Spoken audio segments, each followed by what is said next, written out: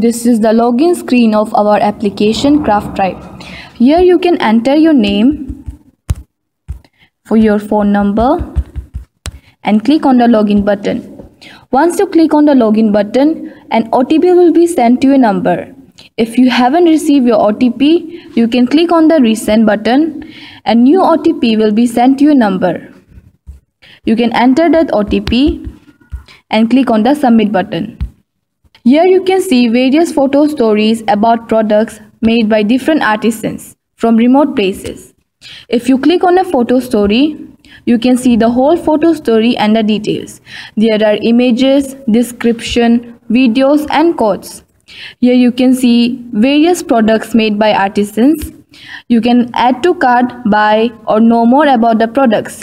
You can also decide the quantity that you want to purchase.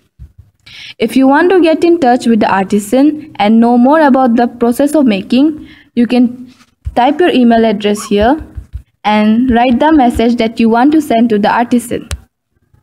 And then click on send message. This is the cart icon. If you tap this, you will be shown the products that you have added to your list. This is the search icon which you can use to search different products that you want to purchase. If you are an artisan, you can tap on menu where you can register a seller. It will lead you to this screen where you can create your own photo story about the products that you want to sell. Here you can type the name of your business, the description. You can also add photos and videos. If you are satisfied with your photo story, you can click on Save button. If you want to log out, you can again tap on menu and click on Log out.